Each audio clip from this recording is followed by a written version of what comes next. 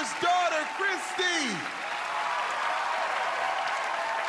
Sean, what do you think? I love that so much. You know, I would give anything to be half as hip and cool as you.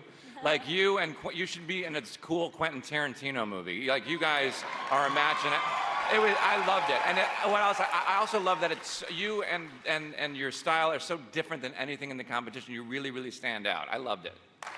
Thank you. Simon. Robert, you are so cool, so classy. Age is completely irrelevant here. We've got all ages on the show. My only thing about the song is I think that if you hadn't had the band on with you, you would have made a much bigger connection with your voice and the lyric, because it all... Just trying to be constructive because I absolutely love you, Robert, but it wasn't quite the moment I needed from you tonight. Okay, Howie, can you straighten us out here?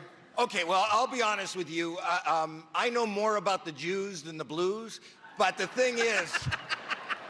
No, but I don't know this world, but from me, take it for what it's worth, it felt so authentic, so real, and you took me to a world, and I felt like I've been to church, and I'm proud to be part of your congregation.